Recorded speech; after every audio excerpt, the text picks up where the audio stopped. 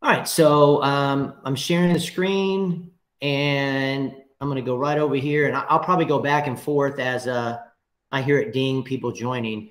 Everybody should be able to hear me.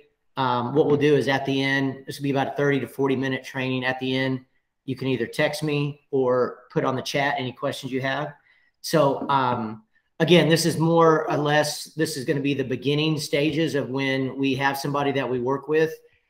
So the way it always plays out in the beginning is the phone rings. And if you've been in any of my classes or you just know me, I always try to set the appointment. So whether it's Forewarn, whether it's Zillow, whether it's your best friend who's calling you, your dad, to list this house, I always go, number one, I pick my phone up almost all the time. And I would just go, "Hi, this is Doug Smith with DHS Realty. Yeah, my name is Jody. I was interested in looking at a house tonight." "Absolutely. What's the address?" 123 Easy Street. "Absolutely. What time do you want to look at it, Jody?" "Oh, I was thinking about 5 o'clock." "Sure. I tell you what, have you ever met with a lender before?" "No, I haven't. I kind of want an idea of what I need to do, what steps, what's the right steps." And you'll hear buyers say that.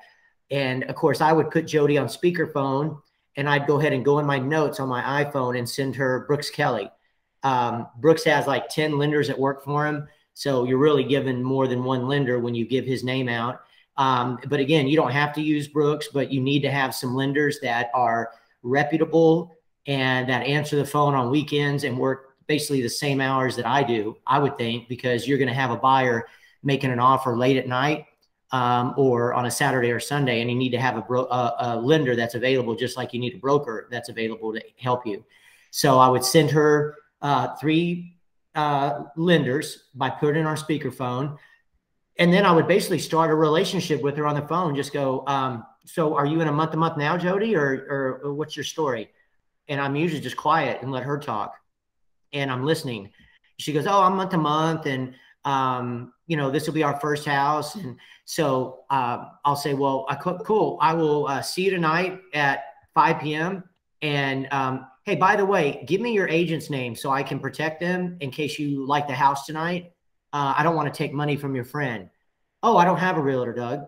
"Okay, I'll see you tonight."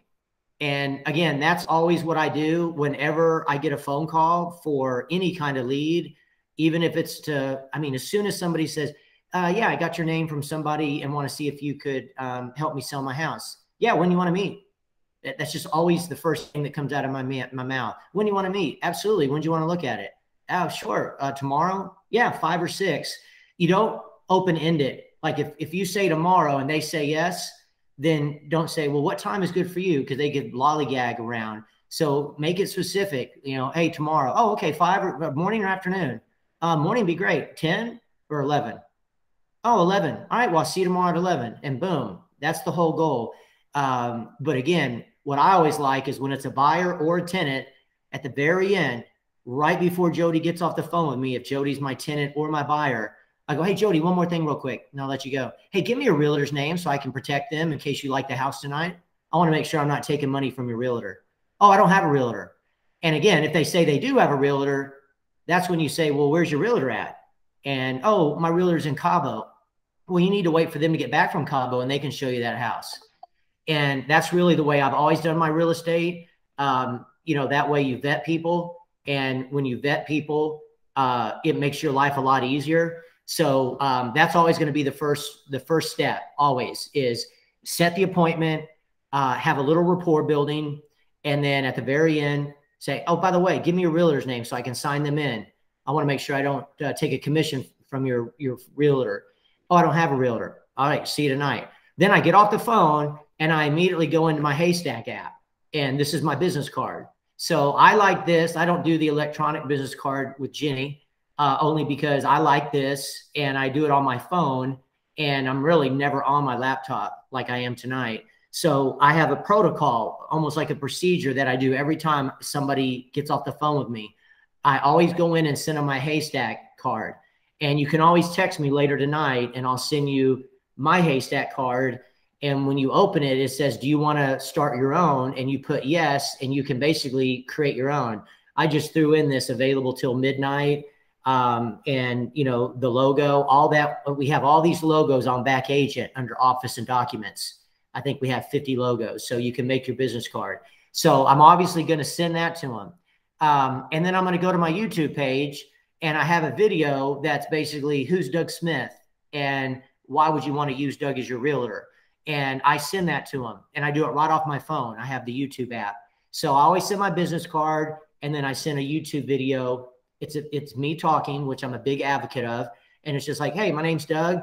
I appreciate you reaching out to me. Love to be your agent and be your advocate. Here's some of the things that I can do for you. And then boom, about 2 minutes to 3 minutes. And you can scroll down when you look at this YouTube site, DHS Realty, and you can see a few videos. Why pick you know, our agents, or why pick an agent. I've got like 400 videos. So you'll find a few of them that I sometimes send out to buyers and tenants.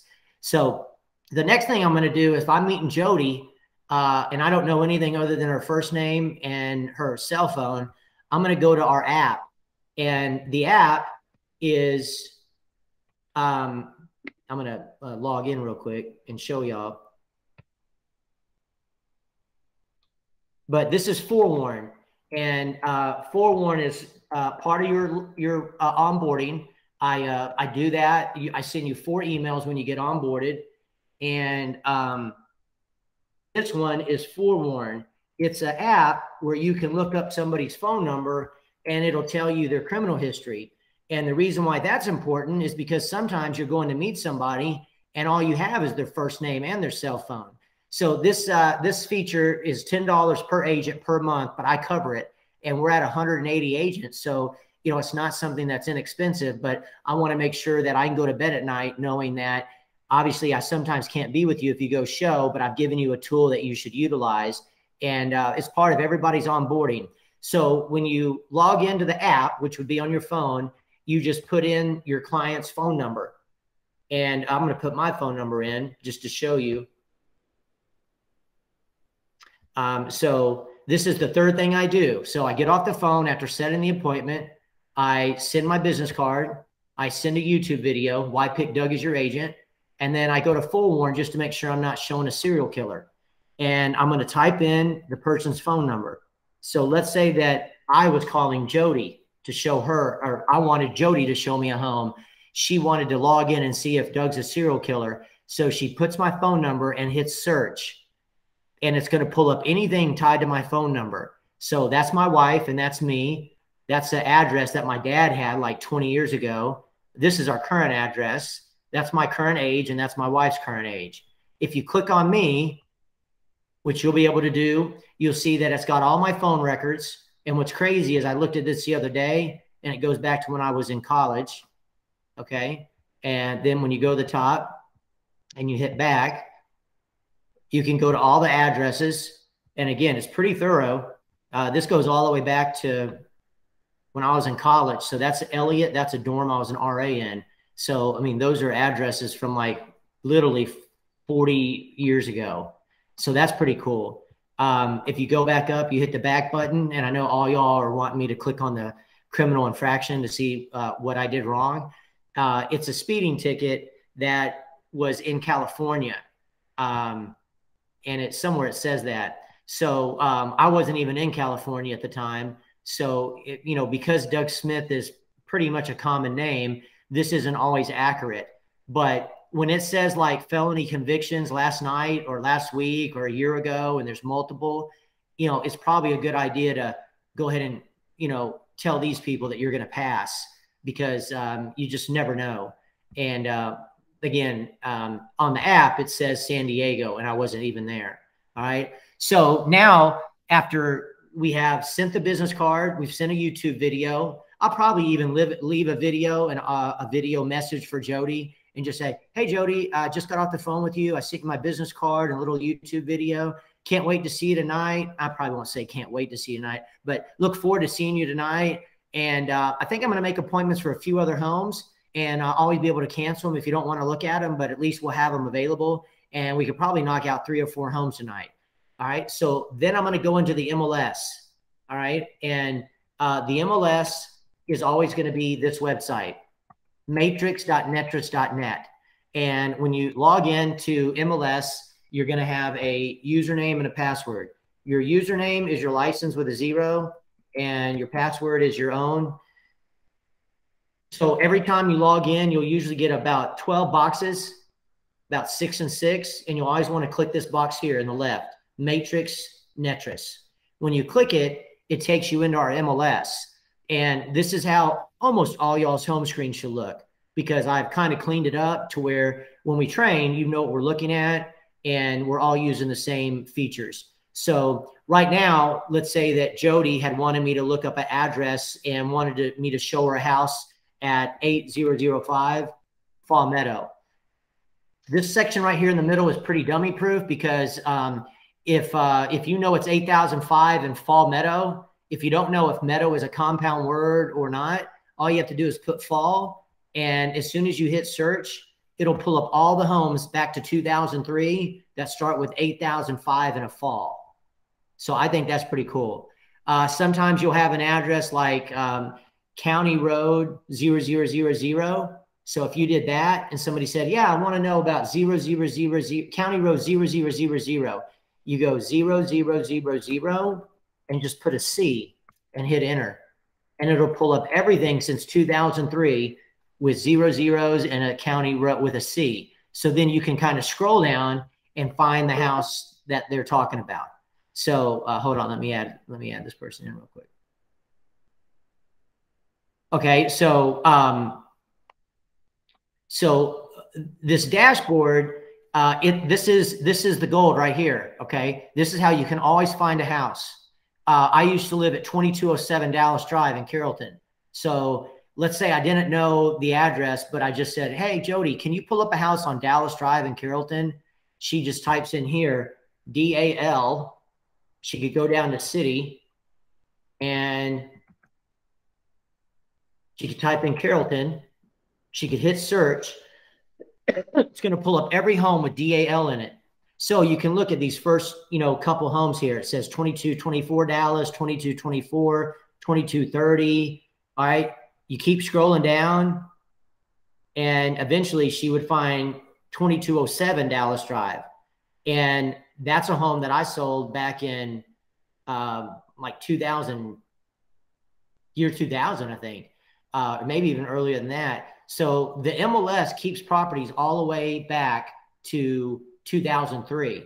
All right. So let's say that the property was not available that Jody called on. And let's say that it was 2224 Dallas Drive. So you click on it right here. And this is called the MLS report. It's the agent full report. It's the most data. Okay. So right there, you see 2224 Dallas Drive. You see Carrollton. It's 265. You scroll down, you see that the home closed or list date was 2018. And so let's just say that this home is no longer available.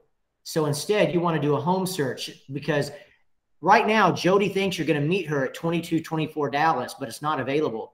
You don't need to call her back yet to tell her it's not available. First, you need to send her a search. So whenever we're at this page, which is the dashboard, the site that the tab part that you always want to learn is right here. So you hover over search and go residential quick. And this is the MLS. And when you hit on quick, you're going to see that you're sending active homes. Over here at price, you go 0-300. Down here at city, you type in Carrollton. And maybe the square footage, you go 1,500 and a plus sign. And you can see that in Carrollton right now, under 300 with 1,500 square foot plus with the master down, there's only 2 homes. So if I uncheck mark master down, there's 5 homes. So I'm going to send these homes to Jody, because I'm meeting her tonight at a home that she thinks we're meeting at, but it's not available. So I need to send these homes. They're active. So I hit results, save auto email, just like this. Results, save, new auto email. Results, save, new auto email. Results, save, new auto email. And then I got to create a client. So I need to put in Jody's name. And then you got to put in her email. And then you hit save. Now, when you hit save, you've got her now in this drop down. So you'll not ever have to put her in as a new contact ever again. she'll be in this drop down that you can always select from.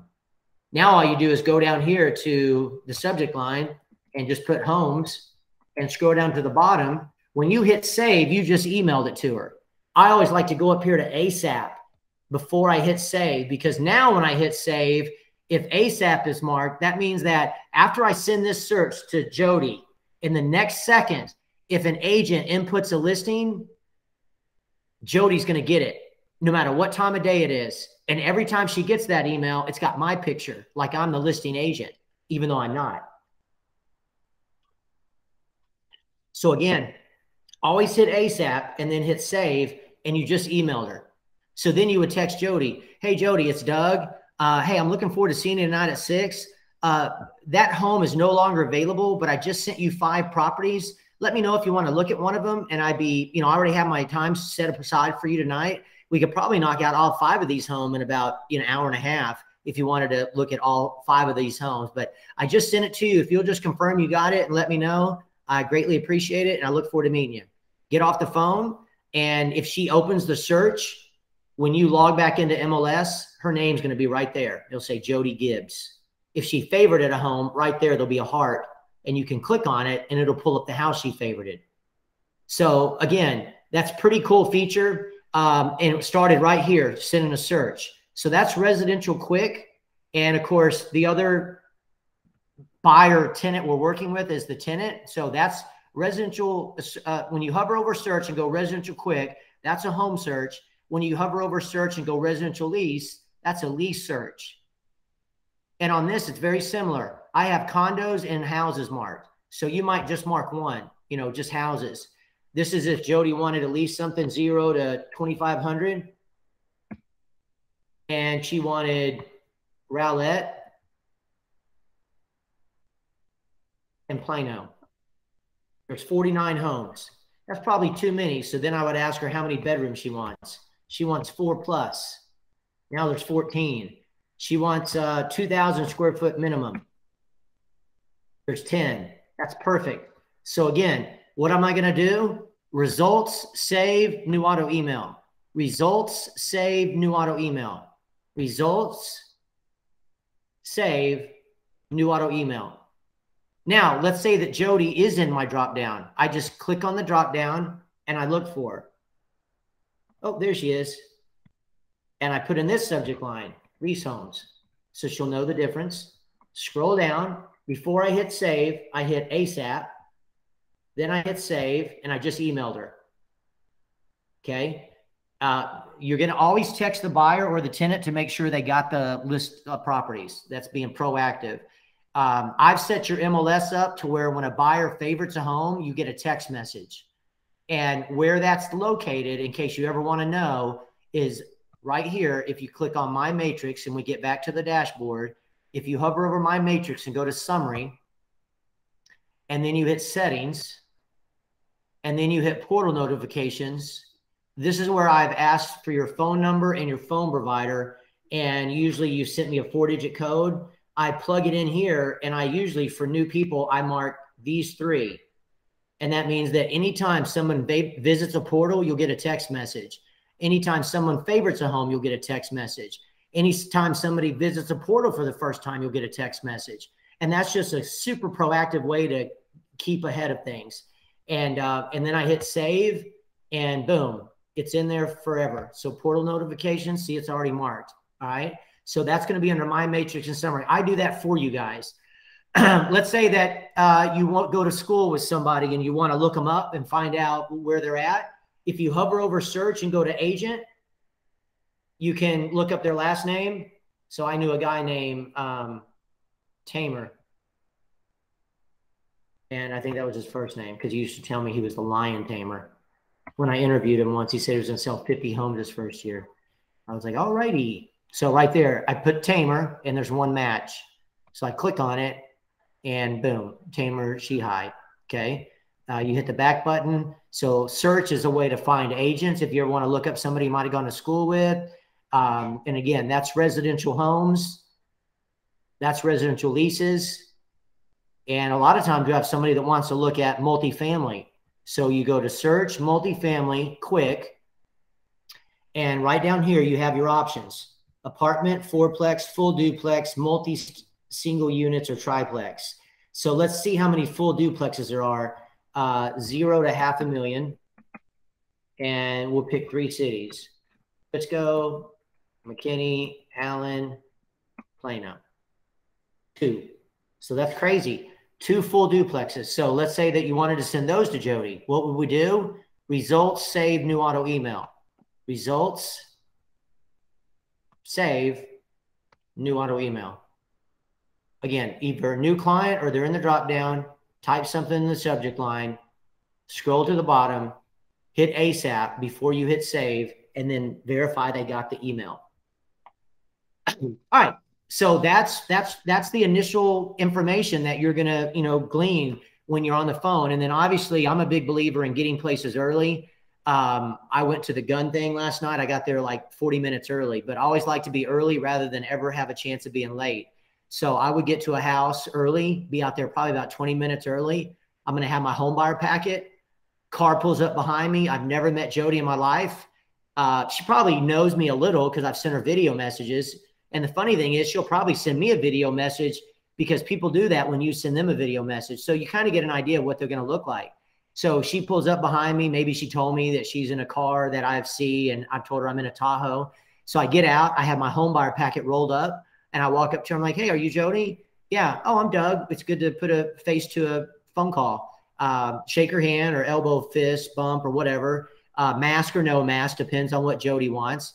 And then I'm going to hand her my home buyer packet and go, hey, this is just a little packet on myself. It's just some propaganda. It's got my resume, references, but there is a form in there I have to give to a buyer on my first contact due to Texas law. So it's in there. I just want to let you know, it's got some, resume and references in it. Let's go take a look at the house. So as we're walking up to the house, I'd probably just ask her, hey, you from around here? Oh, no, I live here or there. And, maybe she's military.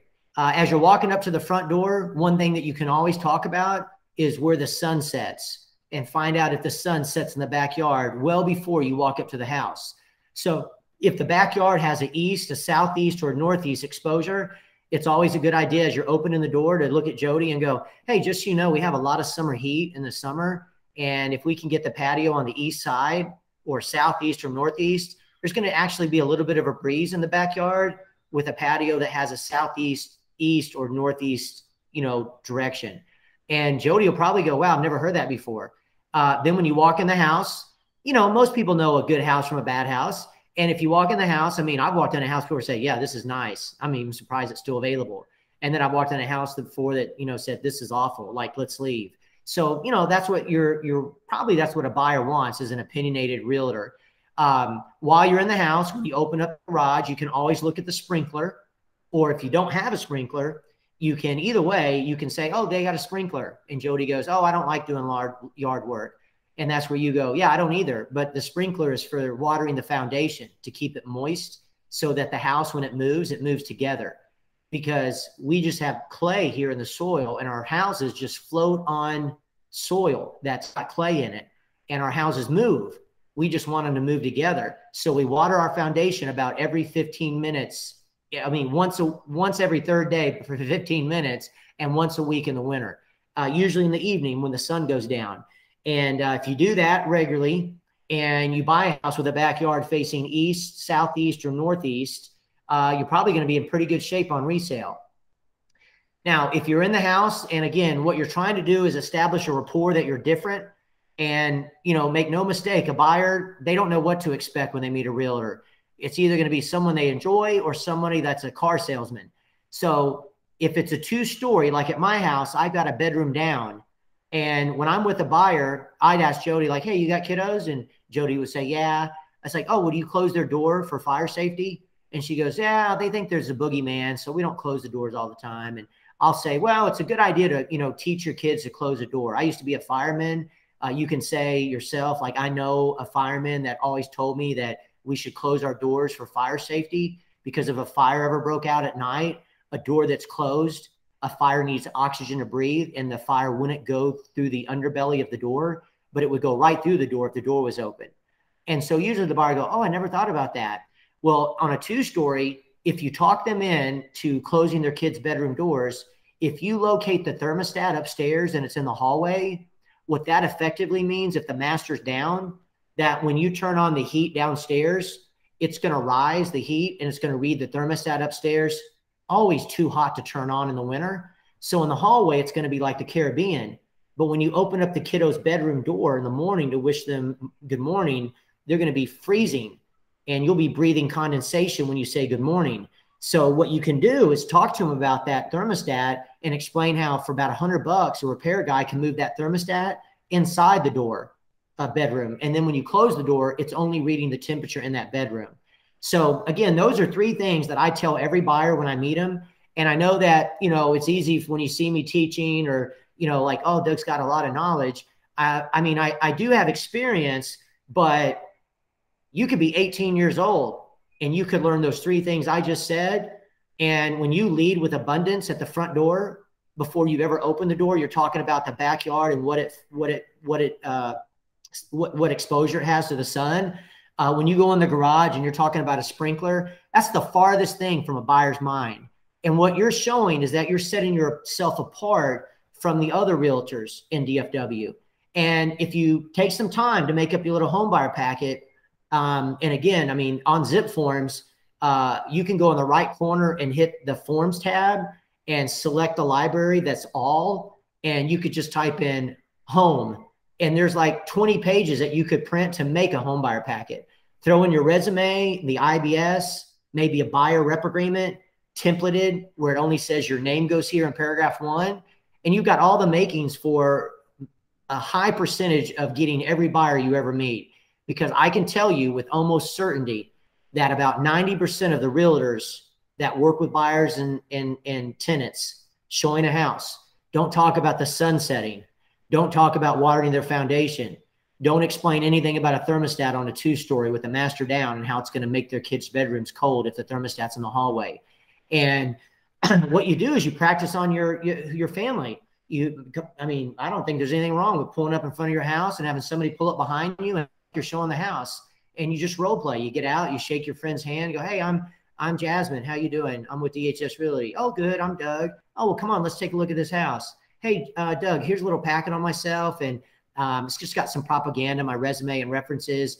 But, you know, this backyard faces due east. That's really good in the summer. It'd be a lot of shade in the backyard because the house is going to shade the backyard. Oh, I never heard that before, Jasmine. Oh, really? Are you from here, Doug? No, I'm from California. Oh, California. Oh, yeah, that's the state that everybody loves the sun, right? Oh, yeah. I mean, I love California. Yeah, I lived in San Diego. My backyard faced the ocean. Oh, so your backyard faced west. Oh, yeah, because I like watching the sunset. Well, there's a breeze too, right? Oh, yeah, there's a breeze because there's a friggin' ocean underneath the sea. I mean, underneath the sun when it sets. In Texas, we don't have an ocean. It's friggin' hot. So that's why for the 5 months out of the year, when you go to list a buyer's house that you helped them with, they're going to remember that. I've had multiple buyers tell me, you're the one that talked about the sun in the backyard. And I can't tell you how much we've enjoyed that backyard. We got friends, we don't ever go across the street because their backyard faces due west. They're never in the backyard. They always want to come over to our house because our backyard faces due east and it's got shade every evening. So, I mean, those are the types of things that during this training, when I'm talking about how to differentiate yourself, just to recap, you're going to send them a business card. That's on Haystack. You can text me later and I'll send you mine. It'll ask you if you want to start your own. You make a YouTube video on yourself. I would actually recommend you make a YouTube page. I've got 400 plus videos on this page. You look them up on Forewarn, and that's the app where I offer that to y'all for free, and you can always check out who you're about to meet and see what their criminal activity is. And then you go in the MLS and you do a search. And when you do the search, hopefully the home that they want is available. But what I would do is I would not only send them that home, but I would send them every other home that's in the area. And you don't even have to tell them you made appointments for the other ones. That would be something that's super cool. When Jasmine met me at the house, and she's like, hey, I don't know how much time you got, Doug, but there's 2 other houses in the neighborhood, and I made appointments for them if you want to knock them out while we're here. Yeah, that'd be great because I'm working all day tomorrow. You know, and all Jasmine gets is more opportunity to sell herself to me that she's the realtor that I need to work with. Once I leave the buyer, probably about an hour later, I send a video message. Hey, Jody, it was good meeting you tonight. I just want to let you know that I'm here for you. I'm here for the long haul, and I'm with a firm with over 100 years experience, and we have almost every designation you could ever want. And I just want to let you know that I want all your real estate needs, and I want to be your advocate. And I'll look forward to hearing back from you. And, if you want to look at any other homes this weekend, just text me or email me, and I'll get back with you real quick. So that's basically how you do it. The last thing I'm going to do for about 10 minutes is how you would input a listing. And again, MLS, that's what this is. So for those that might have joined a little late, MLS is matrix.netrix.net. Matrix.netrix.net. When you click it, it will go to this site. And we already know that this is what we're going to use for all searches. That's for residential properties. That's for multifamily. That's for lots and acreage. And that's for leases. But you're also going to get sellers where you need to input a listing. And so after you go meet them and you have the IBS, the listing agreement, the seller's disclosure, then you have to input it in the MLS. And basically what you do is you go to input. Just think about it. I've got to input it in the MLS, so go to input. When you click on input, it's going to say listing, add new, and you're going to click add new. And then you're going to pick whether it's residential, multifamily, lots and acreage, commercial, or lease. And it's going to be, let's just act like we're listing my house. You click residential. Then it's going to say, how do you want to complete it? And almost 99% of the time, you're going to click fill from the realist tax. That's filling it from the tax roll. So you click on it. And then you got to get a little creative. Number one, you got to pick the county. So the county is Collin. Be nice if I knew how to type. And then over here, you go to street name. And first you put in the number. And this is where you might have to use a little bit of creativity. But I'm going to first try just the whole word. So 8005 Fall Meadow. I'm going to hit search. And it pulls up my house. All I do is click fill. And now these are all the tabs I've got to go from left to right. And when I get to status, the home is active. So what I always do is I skip general and I just go straight to status. And I pick active and then I just hit submit. And what it does is it tells you from left to right, everything you got to fill out, and you've got to make that red exclamation mark go bye-bye. So you just start left to right. And you're like, oh, okay, let's see. What kind of listing is this? Everything yellow needs to be filled out. And you just go down and you have exclusive right to sell. Okay, it's a single detached. You scroll down here. Usually it's a traditional home. Construction status, it's pre-owned. List price is going to be $500. List date, it's going to be tonight. End date, I usually pick 4 months out. Year built is already pre-filled. Square footage is pre-filled. Square footage sourced, it's the tax roll. You scroll down, everything yellow has to be filled out. It's not going to be subdivided. There's no multi-parcel. It's a subdivision. What kind of construction is it? It's brick. You scroll down, it already has all this pre-filled. You got to know the school districts. And that's why it's the best to ask the seller while you're at the house what the current school district is and what the current schools are. Because in Plano, if I hit elementary, there's a lot. And I don't want to be guessing. When I hit middle, there's a lot. I don't want to be guessing. When I pick high school, there's a lot. I don't want to be guessing. Okay. So again, after you finish filling that out, you hit submit and that red exclamation mark goes away. And then you go to rooms and you fill this out. And then you go to features. And then you go to lots and utility. And then you go to financial information. And then you go to showing information. And then you go to remarks. And once all those don't have a red exclamation mark, you'll hit status, you'll hit submit, and the next screen, you'll get an MLS number. And that means you just successfully put it in the MLS.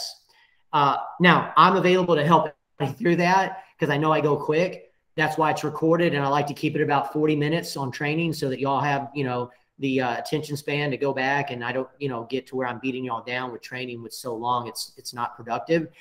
So that's how you input a listing really quick. Now, obviously I would help you with it, and I help agents every day. So that's pretty much the training for tonight. and I'm going to post it on GroupMe, so everybody will have it, and it'll also go on my YouTube site first. And